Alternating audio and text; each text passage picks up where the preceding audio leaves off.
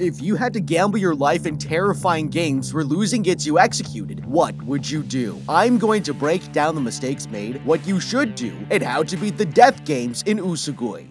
Everyone is going to regret meeting this man. A group of fishermen are sitting around a table and gambling when Baku here approaches them, asking if he can join in. This man mocks him, explaining he's too young, but that's when he throws down 1 million yen as a bet, insisting he'll beat him. The gambler takes on the challenge with his own 1 million yen and sits down to roll the dice, but as he reveals what's in the bowl, the man is shocked that he's just lost the game. That's when Baku suddenly takes one of the dice before stomping on it, revealing that it's been weighted with a magnet. He knew the man used a metal plate to win every bet, so Baku hid his own magnet in his betting money. That made one of the dice flip over and gave the cheater a taste of his own medicine. The man's an expert at outsmarting con artists and beating them at their own game, but soon he'll play through 3 challenges that will keep escalating in danger. Later that night, he meets up with an old friend who has some news about an organization called the Kakuro Club, which Baku was exiled from. A genius scientist named Iki has figured out a revolutionary way to mine a material that could replace oil, but after his lab was destroyed by some of the club's members, he's now determined to infiltrate it so he can take down its leader. Baku knows if he wants to stop Kakuro from ruining people's lives, he can't let the corrupt leader stay in power, and decides to go to Tokyo to put his plan into action. Meanwhile, the scientist Iki is playing poker with the Japanese Minister of Finance and questions why he's come to challenge him specifically. The man reveals that he needs more money for his next political campaign, but also wants to control Iki and his groundbreaking discovery. With that, the men continue to play, betting huge stacks of gold bullion, and the scientist manages to keep on winning each hand. In the 6th round, the minister goes all in, but when they flip their cards, the scientist reveals a full house and wins the game. Suspicious, the minister demands a rematch, claiming he can't afford the payment, but the referee insists he must settle the debt. He makes it clear there will be severe consequences if the minister doesn't comply, but the older man ignores him, ordering his bodyguard to kick them out. Grabbing the referee, he tries to drag him away, and suddenly gets thrown over the table. The bodyguard calls in reinforcements, and they start to shoot at him, forcing the man to take cover. They try to take him down, but the referee brutally fights them off, shooting them with a stolen gun. With all of the minister's men dead, he punishes the gambler and shoves his face into a jacuzzi, drowning him to death. Later, the referee hands over the scientist his winnings and requests that Iki make him his designated referee. The man agrees and gets into his car, where he makes it clear to his driver that this won't stop until he's beaten the leader.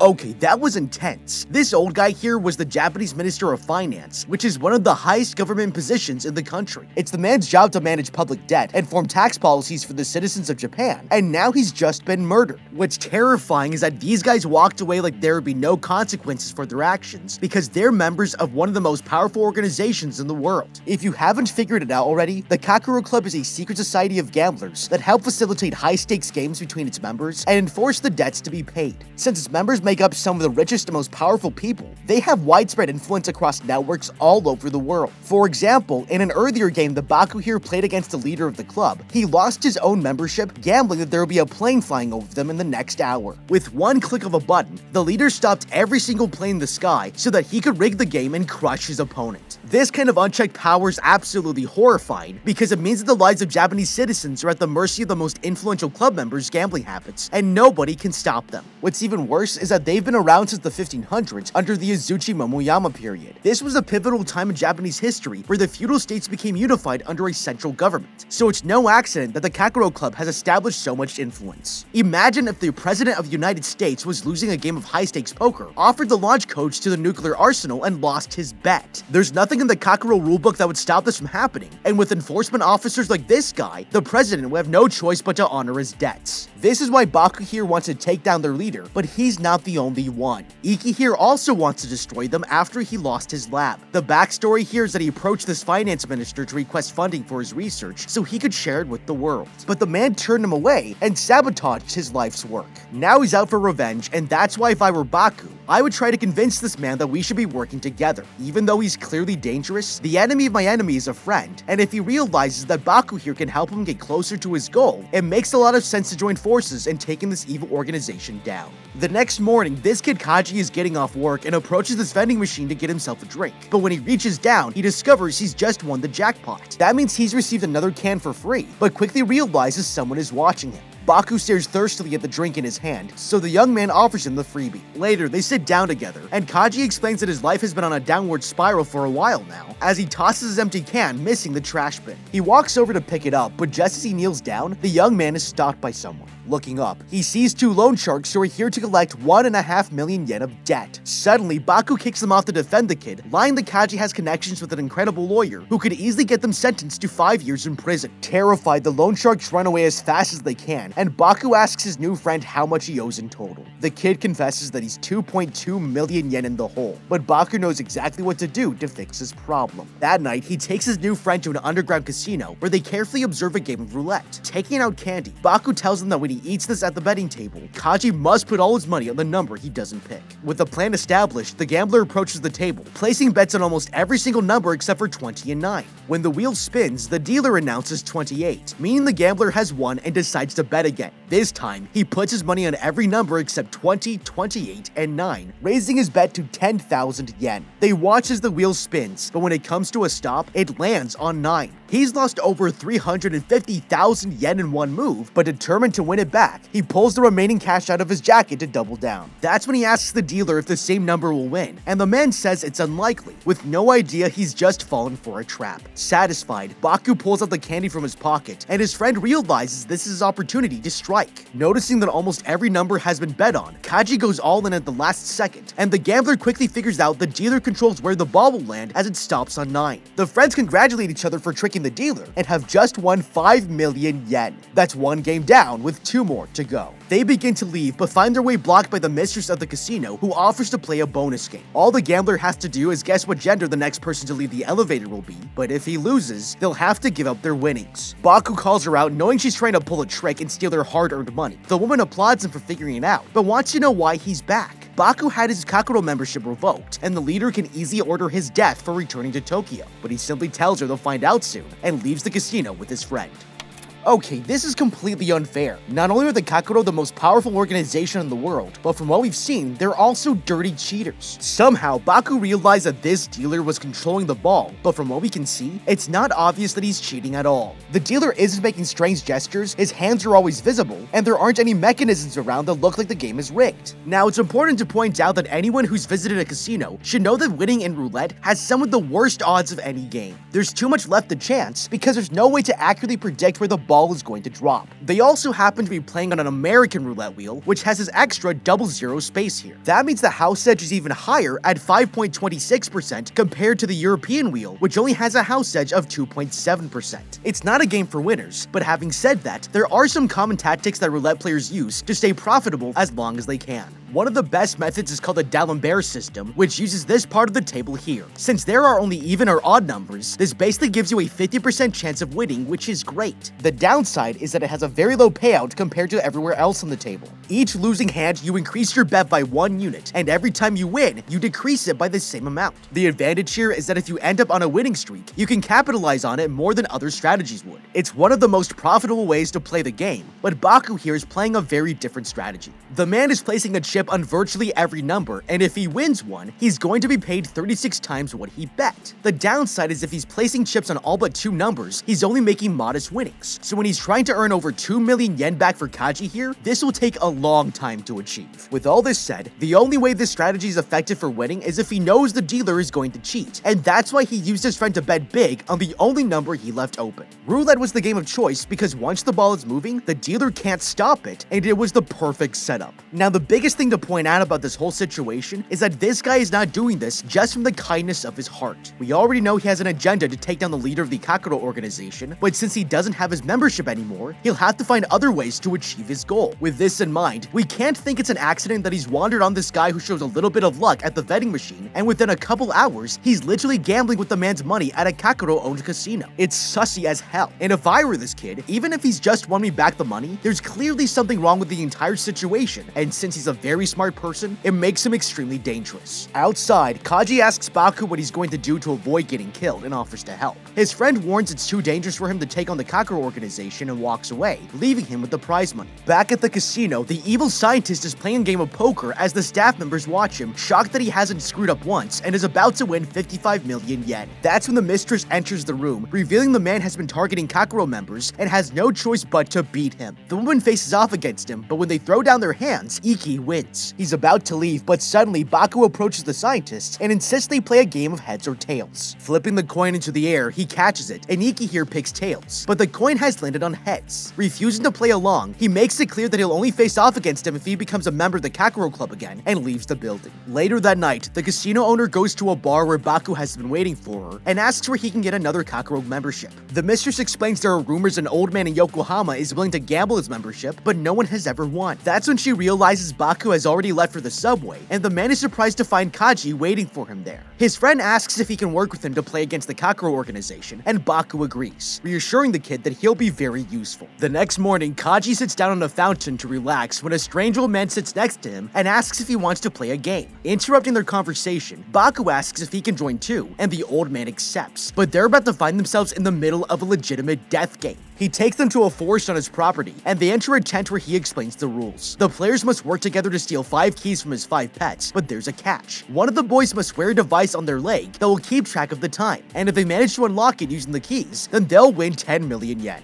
Curious, Baku asks if they'll be facing something big like a tiger, and the old man reassures them his pets are much weaker, but never explains what happens when time runs out. It's suspicious, but that's when the gambler asks who the gentleman behind him is, and he introduces himself as a referee from the Kakuro Club. Deciding to take advantage of the situation, the gambler insists they're leaving unless the old man offers his membership, and the guy promises it as an extra reward for beating the game. The referee accepts the conditions, and Baku thanks him for approving the change before putting a pen into his jacket. With that decided, the old man pulls out a high-tech shackle and attaches it to Kaji's ankle, warning them they have 2 hours as the game finally begins. Okay, these people are taking this way too far. First of all, this man was way too excited when he asked Kaji to join his game. Even though this was obviously a setup, this is exactly the kind of person your parents tell you not to accept candy from, but he's not the only one that we should be suspicious of. Earlier, Kaji was actually told that this Kakuro business is too dangerous for him, but less than 24 hours later, he's being used as bait to join a death game. This friendship is starting to look a little bit like exploitation, and if Kaji was thinking straight, he would be making sure he had a lot more to gain from all of this instead of doing everything for free. Now, right from the start, these guys had every reason to think this was a death game before walking inside. First of all, the casino woman told us that nobody has ever won. Secondly, the place is in the middle of the forest, far enough away from the public that nobody would hear screams for help. It's also extremely suspicious that 2 security guards would be needed if it already has barbed wire around the entire perimeter. Look at these guys. They aren't dressed for the environment at all, meaning they're only here for us, and that's why Baku should be rethinking this entire situation. Now, the man is an expert in catching rid games, but that doesn't automatically turn him into Rambo, and since this is a death game, I would make sure we were in a position to use our strengths to our advantage and find a way to cheat. From what we've seen so far, the Kakuro Club has strict rules of enforcing debts to be settled, but they have been very relaxed if players are cheating. When Baku here lost his match to the leader of the organization, the man literally blocked all planes from flying above them in order to win. We've also seen this woman running a corrupt casino as a Kakuro member, and with this in mind, it should be fair to assume that breaking some rules is an acceptable tactic if we do it the right way. That's why if it were me, I would steal this map behind the referee. It's obviously the layout of the entire perimeter, and these marks are going to be useful to inform us about where potential threats are, as well as the terrain. This gives us a huge advantage we wouldn't have otherwise, because now we have options for more potential strategies. With no idea what kind of threats are out there, studying the topography is going to put us in a better position to steal the keys and win the game. I would also grab these walkie-talkies on the shelf behind them in case we get split up from our partner for any reason. There's always a chance that the channel is being monitored, but right now, without knowing exactly what we're facing, we need as many resources as we can get. The players wander through the forest searching for the keys when they spot a man dressed as a soldier. As soon as he sees them, he fires his gun, and Kaji here realizes he was shot with a real bullet. Terrified, the friends run for their lives, and the soldier chases after them. They duck into a ditch hiding from the old man's pet and try to figure out what to do next. Kaji attempts to call the police for help, but realizes there's no signal. The gambler makes it clear that the Kakuro Club always runs death games with high stakes, and that means this timer is a bomb that will explode unless they get the keys. He's regretting ever coming here, but Baku reassures him that he's got a plan. With no idea where his targets are, the soldier checks his GPS and discovers one of them is nearby. Walking over to the tree line, he finds Baku hiding and shoots at him, but misses. The gambler proposes he let them go, promising to give each pet 2 million yen if they let the players win. The soldier bluffs, telling him he'll consider the offer, and tries to shoot the gambler, but as he moves to get a better angle, Kaji pulls him off his feet. He drags the soldier into a trunk, overwhelming him with pain, and quickly disarms the man. The gambler searches him for supplies and finds one of the keys, before plugging it into the device, leaving 4 more to go. In another part of the forest, one of the soldiers tracks down the boys and overhears them talking inside of a shed. They have no idea he's there and and shoots through the door, but when he checks to see if they're dead, the man realizes he's made a mistake. The players had left behind a phone playing a voice message, and he runs out of the building searching for them, only for Kaji to quickly knock him out. They take his key and head through the forest when Baku suddenly stops his friend. He noticed there was a tripwire set up, and they disarm the trap, making sure it can't be used against them. Later, 2 more soldiers arrive and realize their targets must have passed through here. That's when the kid limps out of the forest and makes a break for it, yelling that he's been spotted. The soldiers chase after him, and catching up, they shoot at the 2 players. The boys collapse to the ground, but when the men walk over to finish them off, their legs are cut by a hidden tripwire. The boys have been setting this trap just as the soldiers found them, and quickly loot the men for their keys, with only 1 more left to find. Later, this soldier is keeping watch over the forest when he spots the 2 players stumbling out from the trees and shoots them. Looking for their bodies, he realizes that the people he shot were the other soldiers dressed as the players, and that's when Baku holds him up at gunpoint. Kaji quickly takes the last key he needs and plugs it into the timer, stopping it with only 17 seconds remaining. The timer unlocks, and that means they finally beaten the game, but that's when they hear the old man shouting orders at the soldier. Baku responds over the radio, making it clear they've taken down all of his men, but the Kakuro Club member has one last trick up his sleeve. Heading outside, he yells at something in a tree to wake up, and after administering some medicine, this beast of a man sprints straight into the forest to hunt down his newest victims.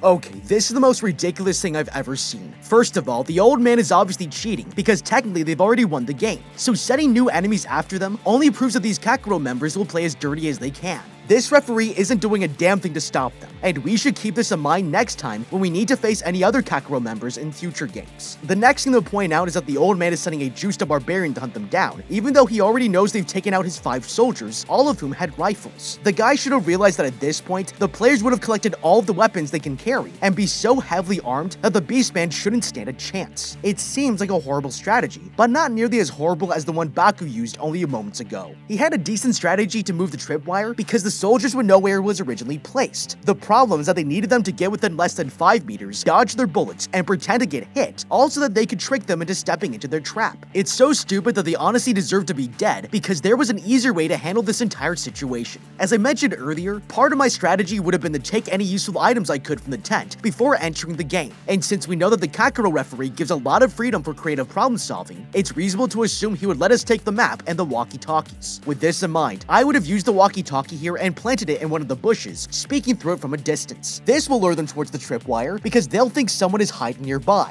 Then, we can have our friend jump out and run through the trap, reducing the amount of time he's being shot at before they trip the wire. This strategy keeps our friend a lot safer and doesn't need us to pretend to be shot in order for them to walk through the trap. I would also use the topographical map we took to evaluate where the best place to set a trap would be. For example, it's reasonable to assume that if soldiers are looking for us, they're going to be at higher altitudes because looking and running down a hill will be a lot easier to catch someone. This map helps us understand what the soldiers might be factoring into their strategies to catch us and use the terrain against them. If they're running downhill, they'll be going faster, meaning it's more likely they won't notice the tripwire than if they were running uphill, because then the wire would be at their eye line shortly before they reach it, making it easier for them to spot. Terrified of the old man's secret weapon, one of the soldiers makes a break for it, but he's knocked away by the barbarian. The killer lunges forward and lands in front of the players as they try to shoot him down, but discovers he can dodge bullets. It's too dangerous to take him on, so the players immediately run for it as the creature follows after them. Meanwhile, the old man brags to the referee that Rotom is a super soldier he created and considers him his greatest masterpiece, but with one weakness. He will fall asleep within 15 minutes, and the man has no idea he's just made his biggest mistake. Back in the forest, the friends run into a shed and Kaji freaks out, insisting they need to quit this game, but the gambler refuses. He has a plan, and when he notices a bottle on a shelf, the guy realizes there's a way to escape. Outside, the super soldier arrives at the shed and finds Baku waving a red flag at him as his partner goes running off. It makes him angry, and the man goes sprinting straight at the gambler, but the player dodges all of his attacks. Exhausted, Baku goes over to a tree and catches his breath when the soldier finds him. The guy picks him up and throws him across the clearing, but then Kaji comes out of hiding, firing his gun at an explosive to distract the super soldier. Seizing his opportunity, the kid throws the jar of ethanol into the air, and the gambler shoots it, blinding their opponent. He's reached his physical limits, and the soldier collapses to the ground unconscious. With no enemies left, Baku taunts the old man that they've managed to beat his masterpiece, and that makes him realize he somehow overheard him. Rushing over to the referee, he checks the pen Baku gave him and realizes it was a listening device. He's been outsmarted, but since it was never declared against the rules, the players have beaten the game. Entering the tent, Baku brags that his team has won, and the old man is furious. He pulls a sword out of his cane and tries to attack them, but the referee disarms him, stabbing the man in his foot. The game is over, and the boys are 10 million yen richer. That makes 2 games down, with 1 more to go. Heading outside, the referee gives the Kakuro Club membership to Kaji, since his friend isn't allowed to rejoin, and hands over his business card, requesting to be his designated referee. The next morning, the boys drive out into the Japanese countryside, where they're going to be playing the next game. The referee leads them into a room where they find tons of people watching on a massive screen, and meet their opponent. It's the scientist Iki, and he asks them how much money they brought. Baku reveals that he only brought 50 million yen, but the scientist aide explains they need 2 billion to compete, before pulling out a gun. That's when the friend aims his rifle at her and accidentally pulls the trigger, shooting one of the cameras. It's a tense situation, but the referee interrupts, proposing the spectators invest in Baku, and if he wins this game, they'll triple their investment. With that, the spectators go into a frenzy, adding their support, until Baku finally has 2 billion to gamble. The audience begins demanding they be executed by hanging if they lose, and the scientist sits down at a table to decide what game will be played, tying a headband around his eyes. The old referee shuffles around several card decks, and Iki here slams his hand down, making his choice.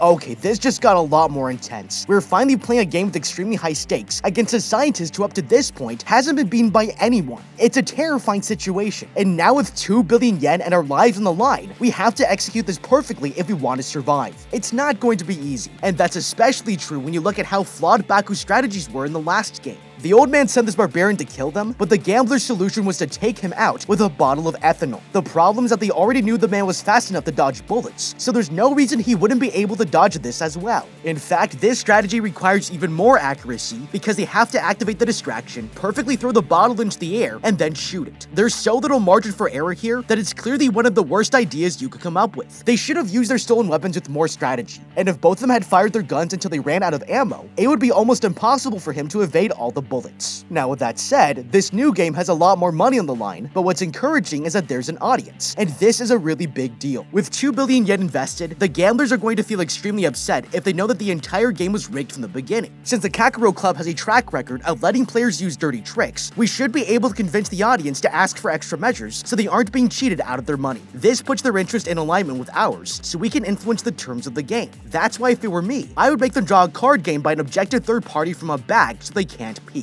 You might be thinking that this is the same as tying a headband around the man's eyes, but it makes a huge difference. Right now we have good reason to think he might have already found a way to cheat, and the more people there are in the room, the more opportunities there are for him to gain information he shouldn't have. Just like in chess matches, people can find extremely well-hidden methods to receive information. That's why using a third party and a bag makes a huge difference here, because it would reduce the chances for unfair influence from anyone else in the room who might be secretly helping the players. It's also such a simple request that it would be extremely unlikely the referee would deny it. Trusting anyone here would be a huge mistake, and if you aren't taking every measure to reduce the possibility of cheating, then we're only making it harder for ourselves. Looking at the cover of the deck he chose, the old man announces they will play Hangman Old Maid and breaks down the rules. 2 sets of numbered cards will be used, and the players will be given a hand, stealing 1 card each turn from their opponents to make pairs. Whoever holds the card with the hangman on it at the end of the game will lose, but there's a catch. There are 5 different versions of the hangman, with a number from 1 to 5, and this number represents how many pieces of the gallows are going to be assembled. When someone accumulates all 11 parts, they will be executed. That means this challenge could end in as little as 3 turns, and the referee adds that sharing of information during the game is prohibited, but they can't cheat if they're not caught. The scientist referee shuffles the cards around and announces that Baku will go first. With that, the spectators are hidden from view and the cards are handed to the players, but that's when the friend notices Baku has the highest Old Maid card already. Thinking quickly, the gambler tells the scientist he should take this card since it's not the Old Maid, but the man steals the other instead. Iki has won the round, and that's when a group of the Kakuro Club agents walk out to assemble 5 pieces of the gallows. In the next hand, the players trade their cards to make pairs until they both only have 2 left. Taking his time, Baku taunts the man that his glasses are reflecting what's in his hand and confidently takes one, but that was his biggest mistake. To his surprise, he's stolen the Old Maid 4, and when the scientist goes next, Iki reveals he's just made a pair. That means he's won another round, and the agents continue building the gallows, making it clear that Baku might die soon. They continue playing, and the scientist makes another pair, taunting the gambler to try his luck.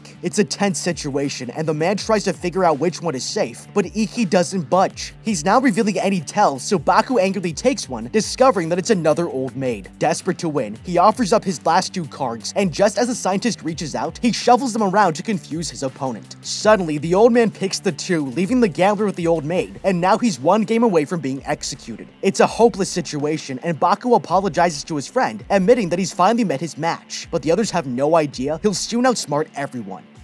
Okay, this is not looking good. Baku here has 10 out of 11 pieces of the gallows assembled, and 1 more old maid will get him hanged. Every time he tries to play a clever trick, the scientist somehow keeps finding ways to win, but there is one thing he could have been doing from the very beginning. In a situation like this, playing the game matters a lot less than playing the player. In Old Maid, there aren't very many gameplay strategies involved because it has a lot more to do with luck than anything else. That's why telling your opponents to choose a certain card is a very effective strategy, because instead of his card selection being random, you're now forcing them to make a decision based on whether or not they think you are telling the truth. It narrows their thinking down to a more predictable outcome and helps you influence their decision making even in a game of chance, whether they like it or not. Baku did this at first, but the problem was that he didn't continue using the strategy after every single turn, and it could have had a lot more influence on the game. Now, aside from this, there's actually a more important observation we can make here, because even though they're both facing execution for losing, this scientist is way too calm. If you look at Baku's face compared to Iki's, it's not difficult to tell that one is a lot more stressed out than the other. But what's interesting is that this is an actual pattern in his behavior during high-stakes games. Earlier, he played the casino owner, and since she's playing with a home court advantage, you'd think her chances of winning would be much higher. It's her club with cameras around the room, and she could have had in-ear headphones if the woman wanted to cheat. Despite all these options at her disposal, the scientist here actually looked bored, and it's a clear sign he already knew the outcome of the game before it began. Nothing surprised him, and with this kind of confidence, it's logical to assume that he must have been cheating. Now, at the moment, losing 1 more turn will get us executed, and according to the rules by the referee, he said that cheating is only allowed if you haven't been caught. With this in mind, we need to identify how this man might be gaming the system and reveal it so that he's disqualified from playing. If it were me, I would use this next round of the game to test every possible boundary so that we can figure out what might be affecting his cheating strategy the most. The first thing I would do is ask the referee to make sure he doesn't have any earpieces or special equipment in his glasses that are giving him an unfair advantage. If nothing is found, I would then make sure to change up the system to interfere with his strategies and make him select my cards from the floor instead of my hand. This means they would all be face down, making it impossible for anyone in the arena to see my cards and feed him the information. Next, I would tell my friend to quietly move to the other side of the room so that we can try to peek at our opponent's cards. If he has an old maid card, our friend can then try to signal how many cards to the left or right it is in his hands. Now, this could be risky because the referee said we aren't allowed to share information, but if the friend uses very subtle gestures like a tap on his arm, we can count them to indicate the number of cards, while a shift in his body weight could indicate that we should count from the left or the right. Lastly, if the game is getting down to the wire and I only have a few cards left, I would pick them up off the floor, hide my cards inside my shirt, and rip the old maid card in half. This will make it look like 2 different cards in my hand, and I would then hold them close to my body so nobody can see our trick. This doubles his chances of picking it, and if they don't find out what I've done until it's been selected, the referee would force him to keep the entire card. Moving on to the next round, the gambler realizes he's got the old maid 3 card and is terrified of losing. That's when his friend cheers him on and reminds him he can't give up. Touched by his belief, Baku thanks him for the support and turns to face his opponent. They begin taking cards from each other and quickly making pairs until the gambler only has 2 cards left. The scientist reaches out to pick one, but then Baku comes up with a clever idea and suddenly drops his cards. They fall on the ground, exposing that one of them is the old maid 3, and the gambler picks them up, confident that he's already won. Taking out a candy, he bites into it, and Iki demands he hold up his cards. The man turns around to shuffle them, but when he faces his opponent, Baku holds them face down in the air. He asks the scientist if he'd like the top or the bottom, completely throwing off Iki, and the man reluctantly picks the bottom card, and that was his mistake.